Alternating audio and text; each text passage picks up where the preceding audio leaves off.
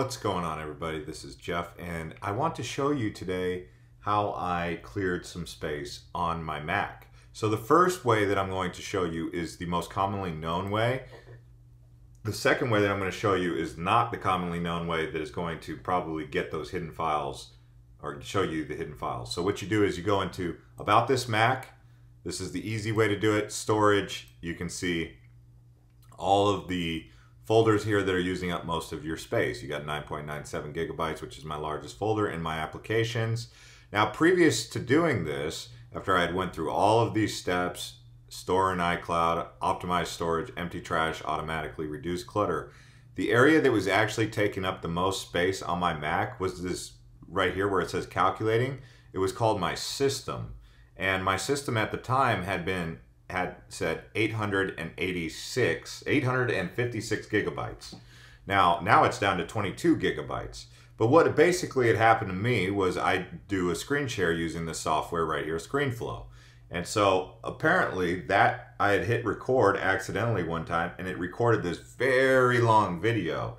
And I think I caught it like maybe a week later. So for that whole time it had been recording. And then when it finally saved that video, it was about 820 gigabytes. So the way that I got to that was, I'll show you now. So you go right here and you go to where it says Finder and see where it says Go. Now, this is the key. You have to find the option. You have to hold the option button on this right here when you're under Go. Now, when you hit Option, you can see this right here pops up, Library. And when you go into the library is where you'll get the information. And that is where it comes from. In here, you will see where it's at. And what you do is you just modify this by size. You just say, I want the largest folders, and there you find it. This one, in this case, said 856. I highlighted it, and then I deleted it. So that's how you do it, guys. And I just wanted to share this video with you. It's pretty easy, but that's how you find hidden files, is you go to Go, hit Option on your keyboard, and it pops up Library. And there you go.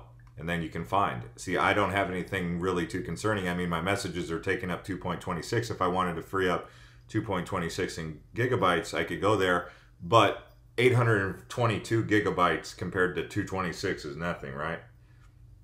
Or is a lot more than this small amount. So hopefully this helps in some way for some of you. If there's other things that are wrong, maybe call Apple support and have them help you. But this was something that I learned from Apple support. Okay, thanks guys. Bye.